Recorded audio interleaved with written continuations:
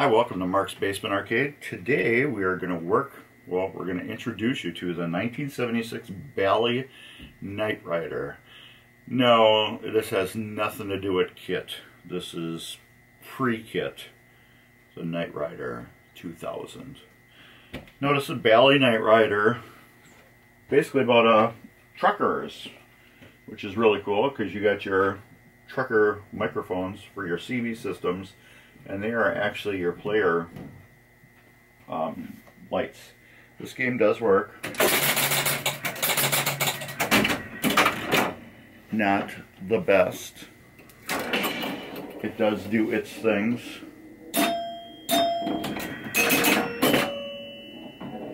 It's got issues, but it is working. First, we might as well just open this up and get right to it and show you. I have to take the glass out anyways. First thing I do at games, I label the glass and the lockdown bar. I do that so it doesn't get mixed up with anybody else's game. I have several machines at a time I work on, and if I start doing a bunch of machines, I lose track of whose glass is what. So now all my glasses, when they're out of the machines and I'm working on them, the lockdown bars and the glasses get labeled, so you get your same scratchy or mint glass back with your game when you take it home or get it delivered. The ball will go in here. We'll get a new ball anyways. So let's bring you over here so we can look at the playfield. Playfield is in actually very, very good condition. It's dirty, yeah, but it's in good condition. It's in very good condition. It's got one little bit of wear here. I'll probably take a little bit of clear and just cover that up. Oh, this is very loose. That is weird. It's designed to slide like that, which is weird. The holes in it let it move back and forth. These don't. There's one here, but then these got slop grooves in them. Same with these. That is really weird. So we will probably put rubber posts and get rid of these like nylon nuts.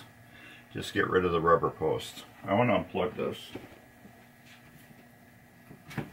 One, I have to take the head off, and two, I don't want to get my hand in there and go like I did on my Gottlieb preview. If you want to watch that, go to my Gottlieb preview. I think it's about 26 minutes in or 20 minutes in, and I'm messing around with the relay board and I get a good shock. But anyways, so I know we got issues with this slingshot. We got issues with some lights that don't work at all, and I put new bulbs in. These spinners are, well, they spin. I like them to rip a little. There, plastic's in the way. I like them to really rip. Yeah, but yeah, playfield needs a little cleaning, adjusting. I don't know what we will do about drop targets. We will get to that when we get to it. They work. They're not mint, so I don't know if they want to go that far. This flipper is totally busted right here. It's garbage. Plastics are all good. I've never really looked at one of these games before, but I like it. I really like it. Inside, it's got a heavy playfield, I can feel that for sure. Inside's pretty decent. Flippers.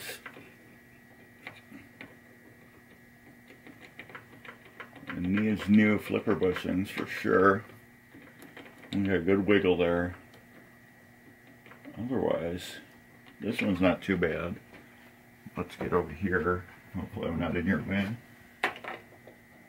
This flipper bushing is good. But then this one's got slop on it. Oh yeah, that one's real sloppy.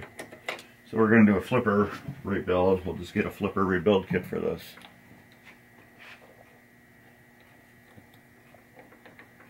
Yeah, they both got enough slop in this one.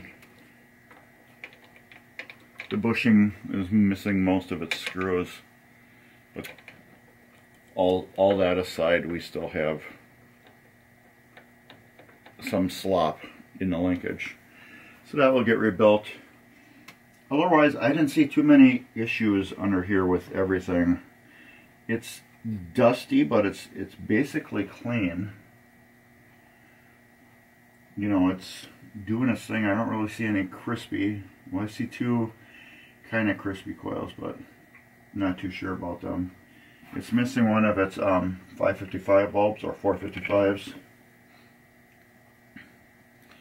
These 455 bulbs here, these are kind of like a relay interrupter or something. They designed it into it. The 455 bulbs, as you know, they turn on, and when they get to a certain point, they turn off because they're flasher bulbs. And when that happens, it will de-energize that coil. So it was a neat thing that Bally used, but the only problem with it now is, yeah, that's got to come out, the roller ball. The only problem was now is the 455s are getting hard to get, and they're very expensive now. And then once they're gone, they are gone.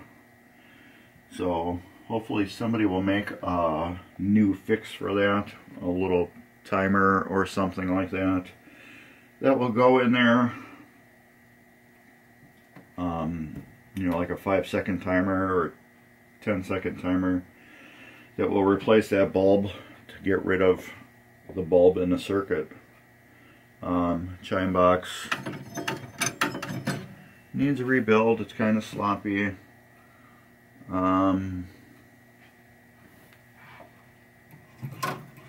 Shooter rod's got a super strong spring on it.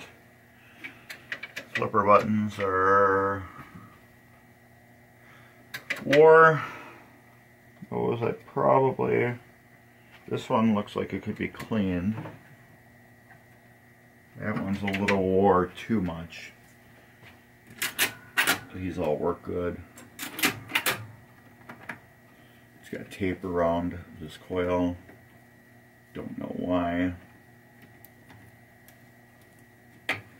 Probably just a label fell off. I don't see any smoked coils back here. They all look good, original. It's got that good EM smell to it. I love that. But yeah, everything looks pretty decent under here. This needs everything taken apart, fully cleaned, lubricated the way it needs to be, or delubricated. I haven't ran into any of that because I haven't taken anything apart. Now we will get into the head. Everything looks pretty good here. One thing I did notice was the 0 to 90 unit has been disconnected. Don't know why. Everything else seems to be working decent.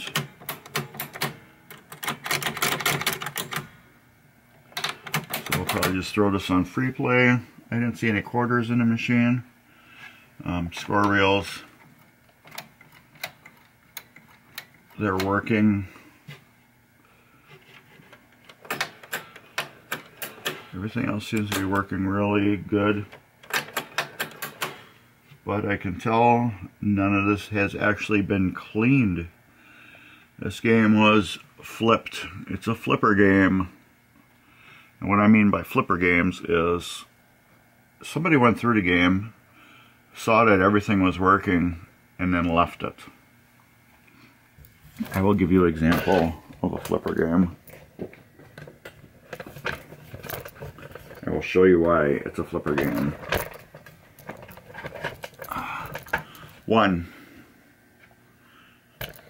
it's got brand new rubbers on it. 2, let's take this glass off. We have to take this off anyways. Let's get this out of the way right away.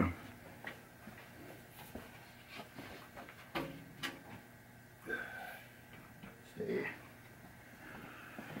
2, notice how all these bulbs are really crusty and dirty, but look, here's one brand new bulb.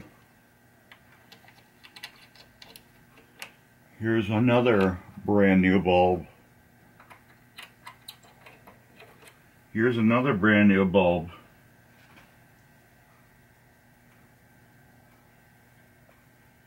So we got 3 brand new bulbs so far.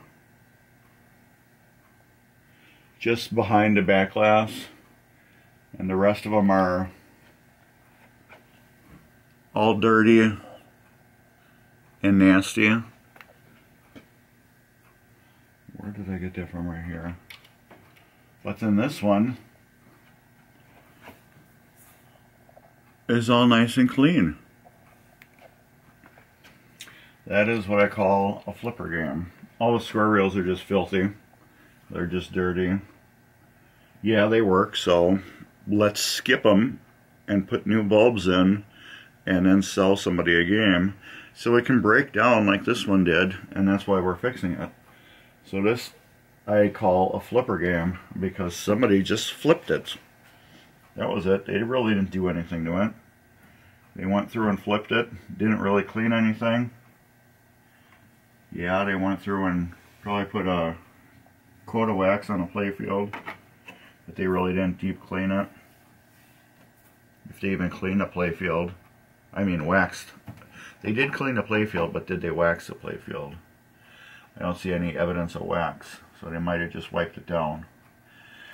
But I don't know, but it was all brand new rubbers on the game. Those have all been replaced. Except for maybe that one. That one is just dirty all around in a circle, and it shouldn't be. That one might have forgot to be replaced. And this post right here too, I don't know if you can see it.